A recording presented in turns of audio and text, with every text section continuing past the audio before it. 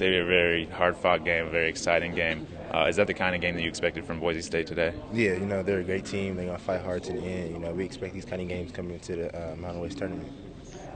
Tell me about the difference between the first and second halves. They're very different halves. You guys came out a lot more, it seemed, focused and intense in the second half. Yeah, Coach just told us to focus on the defensive end, don't settle for hard shots, just get easy shots in, and that's what we did, I think, in the second half. Now, Chase told us his perspective of that last play. Tell me what you saw. Oh, well, my job was just to get the ball to Jamal at the high post, and they were kind of denying him far out, but I still wanted to give him the ball because I knew he was going to make a play, and all glory to God, he made the shot.